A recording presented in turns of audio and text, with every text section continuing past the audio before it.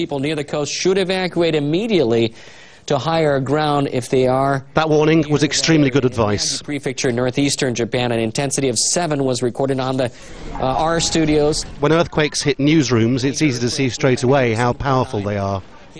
And if they're out to sea, just off the coast, then the tsunami doesn't take long to turn up. And this is a look, once again, at Kamaishi City in Iwate Prefecture, and it looks like the tsunami has been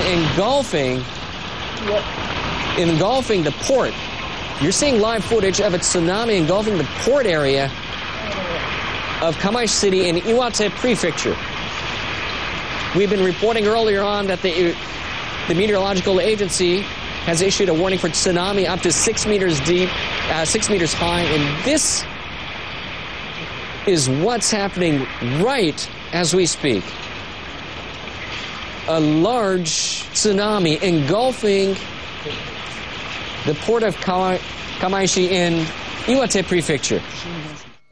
While that was all happening in the northeast of Japan, Tokyo, the capital further south, was feeling it as well in different ways. TV channels showed fires burning, people trapped in high-rise buildings. Although other pictures suggested most buildings had stood up to the earthquake, as they're designed to, others had collapsed, and it's impossible to imagine the number of dead from this won't be substantial. Also established a special office to look into the damage to banks and other financial institutions. Geological experts have warned that while the tsunami roared west towards Japan, it's also likely to have moved north, and that means the southeastern tip of Russia near Vladivostok. There are warnings for other countries as well, as diverse as Taiwan and Hawaii. Lawrence Lee, Al Jazeera. Yeah, well, a tsunami is formed by the seafloor moving vertically due to a large earthquake. You need a very energetic earthquake to really make a significant change in the sea level, and we've certainly seen that today with magnitude 8.8 is a very intense earthquake. And that has pushed the sea level up above the rupture in the sea floor, and that wave then propagates outward from that rupture across the ocean in all directions. When you're seeing the pictures that we're seeing on the screen now, the force of the water, can you just give us an indication of just how strong that force of water coming in on land is? Nothing can stand up to it. No, that's exactly right. We've had observations already measured on the Japanese east coast of waves of 7.3 metres above normal sea level. There may well be higher spots where there aren't gauges, but that is an enormous wave, and what people have to bear in mind is that a tsunami wave is quite different from a normal wind wave, which goes up and down in a matter of seconds. The tsunami wave has a wavelength that can be hundreds of metres, so it's an enormous volume of water. It rises 7 metres and may stay up as water pours in at that height for 10 to 15 minutes before it goes down again. So it's an enormous volume of water, and that's why the force is so great. We've seen a number of devastating earthquakes over the past few weeks. Only a couple of weeks ago, the terrible earthquake in Christchurch, now this in Tokyo. Why are we seeing so much seismic activity now? I don't know that anybody could answer that. Unfortunately, we don't know how to forecast when earthquakes are going to happen. This is all around the Ring of Fire, which has existed around the Pacific for a very long time. Its activity fluctuates with time. I'm not a seismologist, but I don't think anybody is really capable of predicting when these peaks in activity are going to happen. We just have to react as quickly as we can when it does happen. Well, Chris, you are from the Australian Tsunami Warning Centre. I'm just wondering just how much warning it is possible to give. What sort of timings do you have to tell people, you know what, a tsunami is on its way? Is it seconds? Is it minutes? What? Yeah, no, it's certainly not seconds. It's a sad fact that it does take some minutes for the earthquake signal to travel through the Earth's crust to reach the seismographs and for that information about the magnitude of an earthquake to be assessed. And that's usually around 5 to 10 minutes is what's needed to do that accurately. Then, of course, warning has to be formulated and distributed. So it's very, very difficult to give useful warnings to anybody who's less than 30 minutes tsunami travel time away from the earthquake.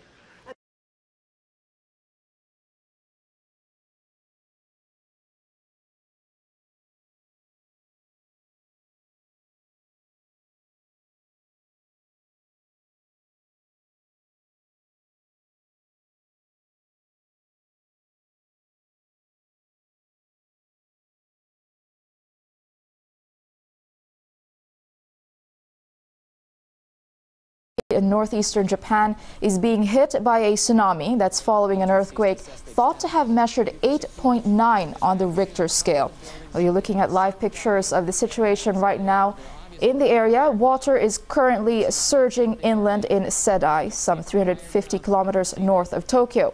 People are being evacuated to a higher ground. You can see some people coming up to the roofs there, and the waves are expected to reach up to 10 meters. There are considerable casualty numbers being reported and widespread damage in the country's northeast. Well, TV pictures show buildings, cars, and even ships being swept away. Communication links are paralyzed, making it difficult to confirm levels of damage or injuries.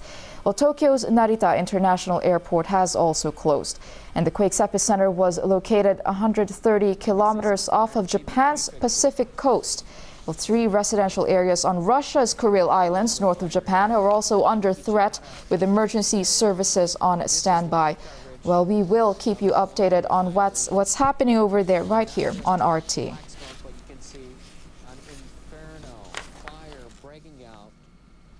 I want to bring in Dr. Lucy Jones. She's with the U.S. Geological Survey. Doctor, thanks for being with us. Just sure. First off, can you give us some perspective, your take, worst earthquake to hit Japan? In quite a while, without question. This is the same size as the earthquake that hit Chile last February, pretty much. And is, you know, as you can see what the tsunami is, that's what happens when you have this big an earthquake. To be this big an earthquake means that you have to have a very long fault, probably 300 to 500 miles long, under the ocean, and so all of that ocean floor got moved up during the earthquake and displaced all the water. And that's why we're seeing what we're seeing. Are you agreeing that we had spoken to a geophysicist earlier that this is probably the worst that we're going to see of it when it comes to a tsunami, that any possible further aftershocks would not trigger something as massive? Okay, now the aftershocks, yes, very much the magnitude of the earthquake determines how big the tsunami is. That doesn't mean the tsunami is over, though, because it will produce multiple waves. Mm-hmm. And if we've already had the high tide, if this came in at high tide and the tide's going down now, the further waves will be smaller. But if this was at low tide, as the tide comes in, the next waves could be still be pretty bad. In Chile, I know that the largest waves in some areas were 3 to 8 hours after the main shock. Wow. Because of the tides. Wow.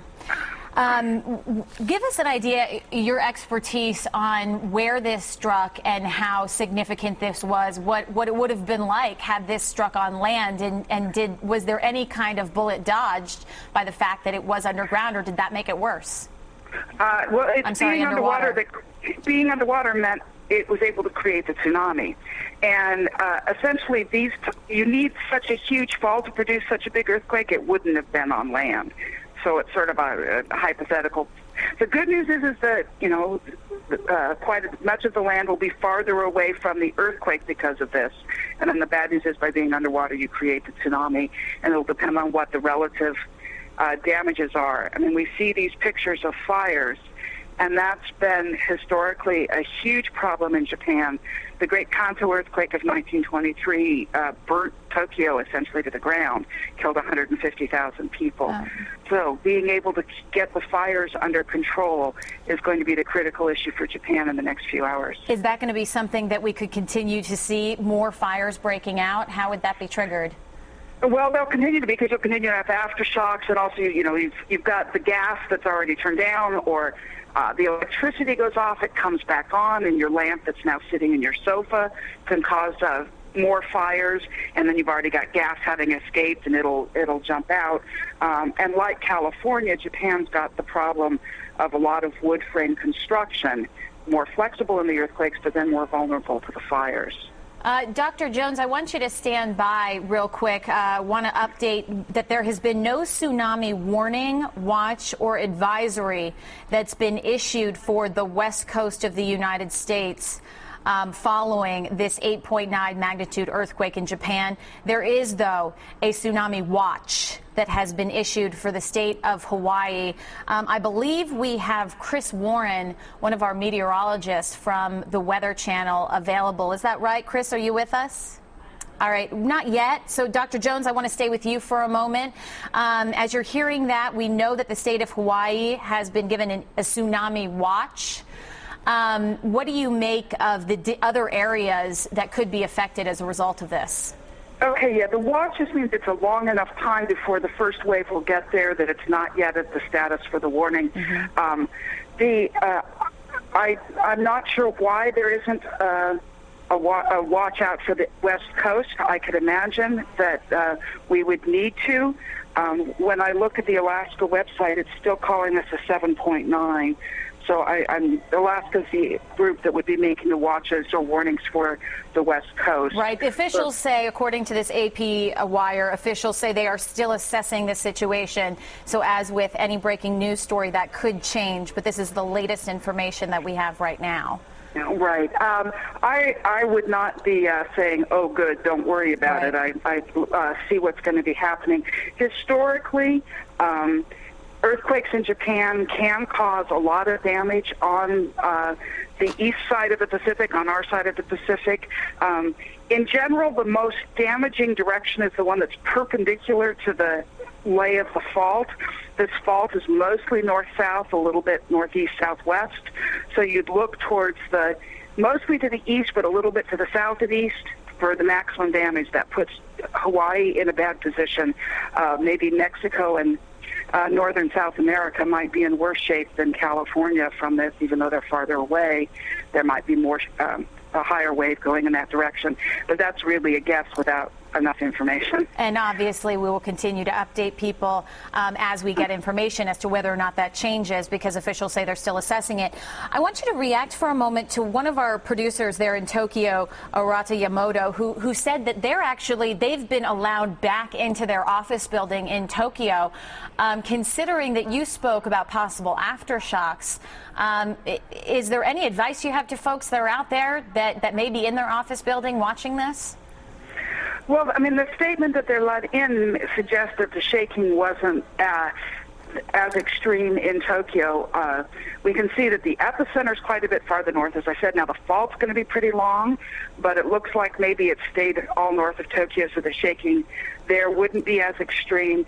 They should be expecting to feel aftershocks. There was a magnitude 6.4, only about 40 miles from Tokyo, according to the USGS National Earthquake Information Center. And Dr. Jones, I want to just update just in the few minutes of when you were describing that, we have a new AP News alert that says the Tsunami Center widens its warning following Japan earthquake to include Hawaii and the rest of the Pacific. So as you said, this is something to be concerned about. Yes, and I think that the main thing to say to American viewers is, it's going to take, the tsunami waves travel at about the speed of a jet airplane. So it takes us 9 hours to fly from LA to Tokyo. It's something that's going to be the order of time for the waves to get over here. So it'd be coming in tomorrow morning. And, we all too often see people respond to a tsunami warning by going down to the beach to see it, and I just hope that people are not that stupid. We saw, and we saw the exact same thing. We got video from beaches in Hawaii where we were watching people. This was after the Chile quake where we didn't actually see a tsunami, but we saw folks down there when there was a specific warning for folks to move to higher ground, and we saw people out there just trying to get a look at what may have happened, and obviously, as you are warning, that is not the smart thing to do. I got to go to Chile last summer and speak with some people who had been in the area affected by that tsunami. And their lives, they were there because the minute the shaking stopped, they started running for high ground. And people who live in these areas learn that. The tsunami can be incredibly deadly. And I think more of the world recognizes this after the Sumatran tsunami in 2004. But this is just one more example of just how devastating a tsunami can be.